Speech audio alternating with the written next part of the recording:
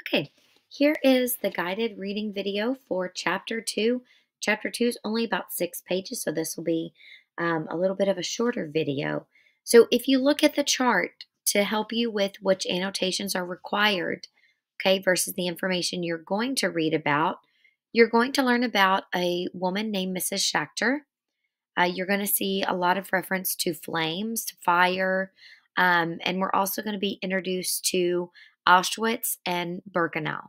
So, for Mrs. Schachter, the annotations that I'm looking for, I want you to note your reactions, thoughts, or questions to her behavior and the words that she says during the ride, during their ride in the cattle cars.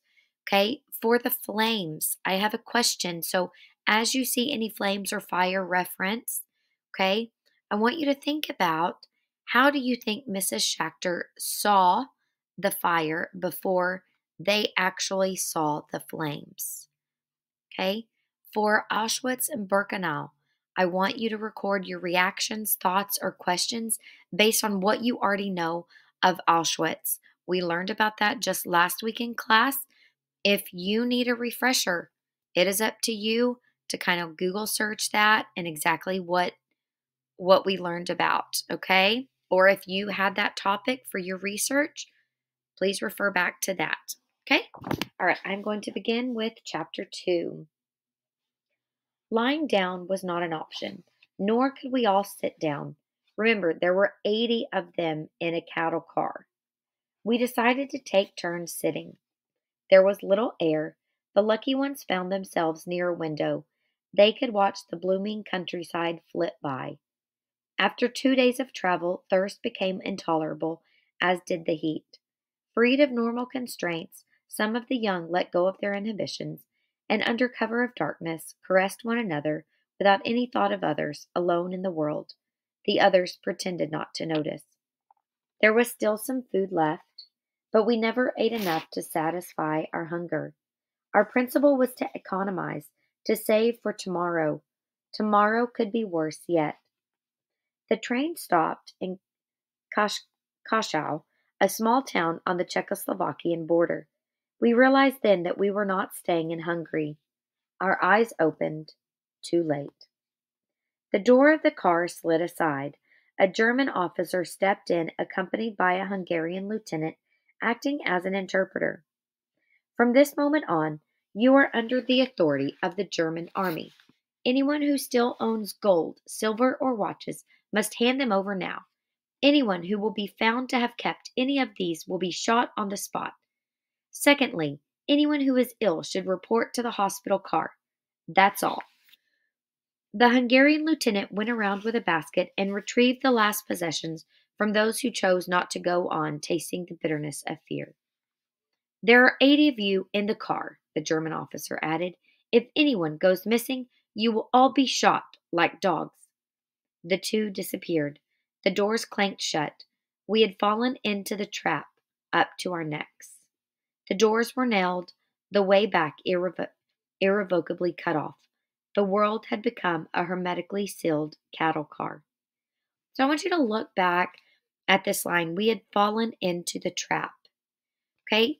With Elie Wiesel's perspective then, as he's going through the moment, did he realize it was a trap? Or is this statement written with that hindsight perspective and that he knows now after the experience that that was a trap? Okay, think about that. Make an annotation about that. That's important as we go through these memoirs, that we look at those statements that could be written from that hindsight perspective. Because as you write your own summative later on, you will need to make sure you have some of that phrasing in there as well. Okay, I'm going to continue. There was a woman among us, a certain Mrs. Schachter. Okay, you have to make some annotations about Mrs. Schachter. She was in her 50s, and her 10-year-old son was with her, crouched in a corner. Her husband and 2 older sons had been deported with the first transport by mistake. The separation had totally shattered her. I knew her well, a quiet, tense woman with piercing eyes. She had been a frequent guest in our house. Her husband was a pious man who spent most of his days and nights in the house of study. It was she who supported the family. Mrs. Schachter had lost her mind. On the first day of the journey, she had already begun to moan. She kept asking why she had been separated from her family. Later, her sobs and screams became hysterical. Do you think that this reaction was a normal reaction? How many people out of the 80 do you think had reactions like Mrs. Schachter's? Okay, think about that. Have a question, a thought, a reaction to her reaction in this car. On the third night, as we were sleeping, some of us sitting, huddled against each other, some of us standing, a piercing cry broke the silence. Fire! I see a fire! I see a fire! There was a moment of panic. Who had screamed? It was Mrs. Schachter. Standing in the middle of the car, in the faint light filtering through the windows, she looked like a withered tree in a field of wheat. She was howling, pointing through the window. Look! Look at this fire! This terrible fire! Have mercy on me! Some pressed against the bars to see. There was nothing, only the darkness of night. It took us a long time to recover from this harsh awakening. We were still trembling, and with every screech of the wheels, we felt the abyss opening beneath us. Unable to still our anguish, we tried to reassure each other. She is a mad, poor woman. Someone had placed a damp rag on her forehead, but she nevertheless continued to scream. Fire! I see a fire! Her little boy was crying, clinging to her skirt, trying to hold her hand. It's nothing, Mother. There's nothing there. Please sit down. He pained me even more than did his mother's cries. Some of the women tried to calm her. You'll see. You'll find your husband and sons again. In a few days. She continued to scream and sob fitfully. Jews, listen to me, she cried. I see a fire. I see flames, huge flames. It was as though she were possessed by some evil spirit. We tried to reason with her, more to calm ourselves, to catch our breath, than to soothe her. She is hallucinating because she is thirsty. Poor woman. That's why she speaks of flames devouring her. But it was all in vain. Our terror could no longer be contained. Okay, I'm going to stop right there. All right, so how do you think Mrs. Schachter saw the fire before in this moment? How do you think she is seeing this? Okay, you should have some thoughts about that to answer that question. Okay, and how is she acting? Um, let's see. The screaming. It says she cried, right? She was howling. So those are things you could highlight. She was howling. She cried. She sobbed. She screamed and sobbed fitfully. It was as though she were possessed by some evil spirit. Those are important phrases, and important diction that Elie Wiesel has chosen to include here to show us as the reader the severity of this woman's reactions and what is truly going on. Okay. I'm going to continue reading. Next page. Our nerves had reached a breaking point. Our very skin was aching. It was as though madness had infected all of us. We gave up. A few young men forced her to sit down, then bound and gagged her. Can you imagine going through that and then being bound and gagged? On this, going through being separated from your family, on a cattle car with 79 other people, not knowing where you're going, being removed from your home. I mean, what what are your thoughts to this? What are you going to what do you think about this here? It's so unbelievable, but yet these are the things we need to consider as we read about her reactions, about her behaviors, about her words during this time. Okay. Silence fell again. The small boy sat next to his mother, crying. I started to breathe normally again as I listened to the rhythmic pounding of the wheels on the tracks as the train raced through the night. We could begin to doze again, to rest, to dream. And so an hour or two passed. Another scream jolted us. The woman had broken free of her bonds and was shouting louder than before, "Look at the fire! Look at the flames! Flames everywhere!" Once again, the young men bound and gagged her. When they actually struck her, people shouted their approval. "Keep her quiet! Make that mad woman shut up! She's not the only one here!" She received several blows to the head, blows that could have been lethal. Her son was clinging desperately to her, not uttering a word. He was no longer crying. The night seemed endless. By daybreak, Miss Schachter had settled down. Crouching in her corner, her blank gaze fixed on some faraway place, she no longer saw us. She remained like that all day, mute, absent, alone in the midst of us.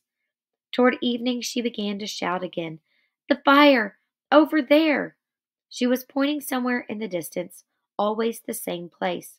No one felt like feeding her any more. The heat, the thirst, the stench, the lack of air were suffocating us. Yet all that was nothing compared to her screams, which tore us apart. A few more days and all of us would have started to scream. But we were pulling into a station. Someone near a window read to us, "Auschwitz." Nobody had ever heard that name. Okay, stop right there. You need to highlight that, Auschwitz. Okay, what do you know about Auschwitz from what we learned in our research? Okay, so here's where you could put your reaction thoughts. You could even recap some of the knowledge that you have about Auschwitz in this section right here as your annotation. Okay, I'm going to continue. The train did not move again. The afternoon went by slowly. Then the doors of the wagon slid open. Two men were given permission to fetch water. When they came back, they told us what they had learned. In exchange for a gold watch, that this was the final destination. We were to leave the train here. There was a labor camp on the site. The conditions were good. Families would not be separated. Only the young would work in the factories. The old and the sick would find work in the fields. Confidence soared. Suddenly we felt free of the previous night's terror. We gave thanks to God. Mrs. Schachter remained huddled in her corner, mute, untouched by the optimism around her. Her little one was stroking her hand. Dusk began to fill the wagon. We ate what was left of our food. At 10 o'clock in the evening, we were all trying to find a position for a quick nap, and soon we were dozing. Suddenly, "Look at the fire! Look at the flames! Over there!" With a start, we awoke and rushed to the window yet again. We had believed her, if only for an instant, but there was nothing outside but darkness. We returned to our places, shame in our souls, but fear gnawing at us, nevertheless. As she went on howling, she was struck again. Only with great difficulty did we succeed in quieting her down. The man in charge of our wagon called out to a German officer strolling down the platform, asking him to have the sick woman moved to a hospital car. "Patience," the German replied. "Patience. She'll be taken there soon." Around 11 o'clock, the train began to move again. We pressed against the windows. The convoy was rolling slowly. A quarter of an hour later, it began to slow down even more. Through the windows we saw barbed wire. We understood that this was the camp. We had forgotten Mrs. Schachter's existence. Suddenly there was a terrible scream. "Jews, look! Look at the fire! Look at the flames!" And as the train stopped, this time we saw flames rising from a tall chimney into a black sky. Mrs. Schachter had fallen silent on her own. Mute again, indifferent, absent, she had returned to her corner. We stared at the flames in the darkness. A wretched stench floated in the air. Abruptly our doors opened. Strange-looking creatures, dressed in striped jackets and black pants, jumped into the wagon. Holding flashlights and sticks, they began to strike at us left and right, shouting, "Everybody out! Leave everything inside! Hurry up!" We jumped out. I glanced at Mrs. Schachter. Her little boy was still holding her hand. In front of us, those flames. In the air, the smell of burning flesh. It must have been around midnight. We had arrived in Birkenau.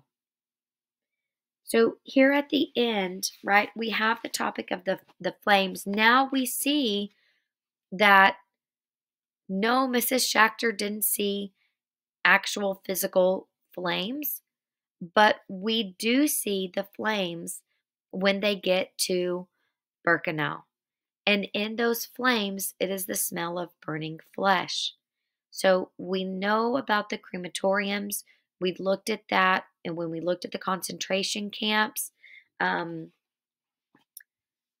it's just, so they're there now. We had arrived in Birkenau. And if you look back at this last page and a half, right, what are your reactions? What are your thoughts? What are you thinking right now? What connections are you making? Okay. And that is the end of chapter 2.